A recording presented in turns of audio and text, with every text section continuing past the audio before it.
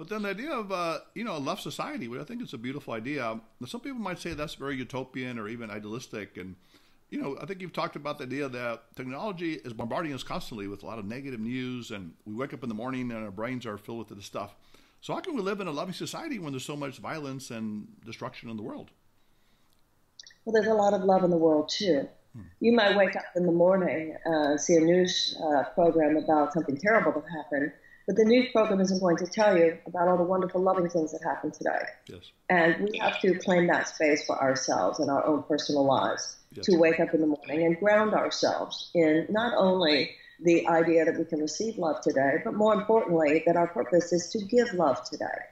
There are some terrible things that happen in the world but there are also many, many, many wonderful things that happen.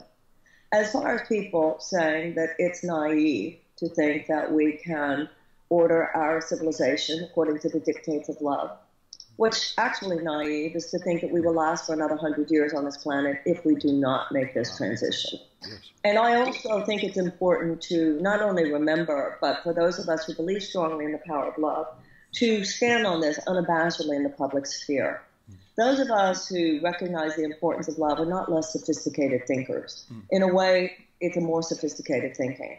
Because the more committed you are to love, actually, the more cognizant you are of the power of evil.